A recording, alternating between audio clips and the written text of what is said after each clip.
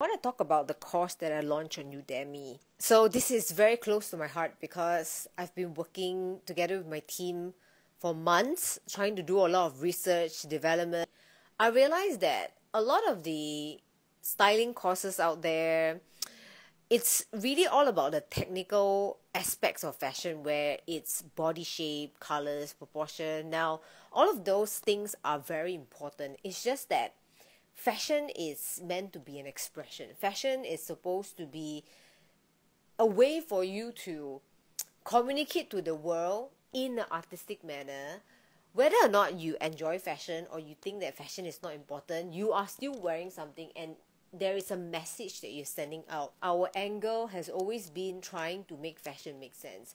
How do you really express fashion authentically that links to your inner values? And so after I've seen all the mood boards that is being created in the MBTI community, like for example, INFPs, this is how you would normally wear.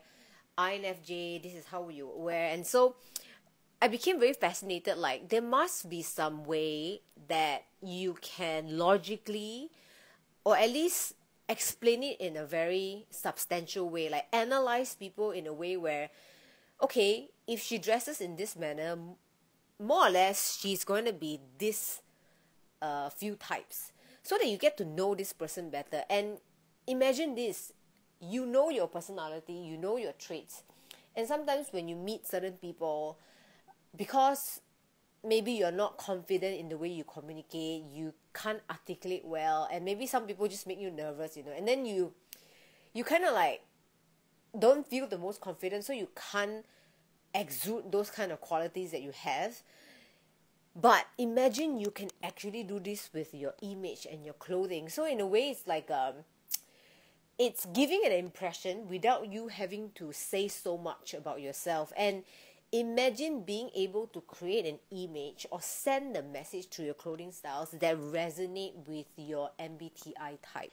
That for me is essentially what dressing authentically means. But of course, what I'm preaching about is, how do you then adapt to social environments? How do you then wear things that is going to get you to meet or reach your potential? Normally, I will be dressed in black. It's just that, obviously my hair is getting too long now and it's very black. I still look somewhat intimidating.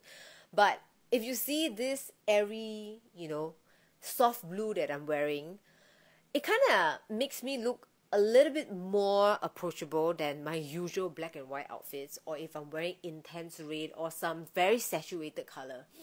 So if you're very aware of what your persona or your personality type is and how you actually wear it through your clothing choices, you can then create the kind of persona that you want to emulate, and then use that through your clothing choices to put together an image that may not be exactly you, but it is a potential you.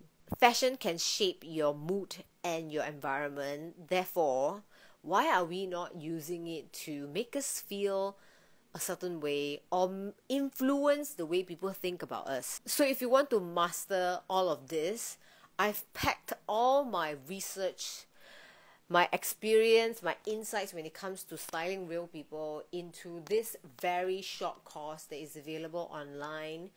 You can study at your own pace, your own time. There is no deadline, although there's a little bit of quiz in there because we need to be accountable of our knowledge, right? There's even downloadables, PDF files, where you can use it as a guide to define your wardrobe, to emulate other types. And so if you're interested, please check out the link in my bio. It's Linktree. When you click on it, you'll be able to see Styled by Personality Udemy course, and that's the one. The price is intentionally made affordable because I want this knowledge and content really accessible by everyone. And for those of you who already hop on board at the start of my launch, I thank you so much, and I look forward to your reviews and your honest rating, because this is how I'm going to hopefully bring more and more valuable contents to the world. Thank you guys, and I will see you in the next video. Bye.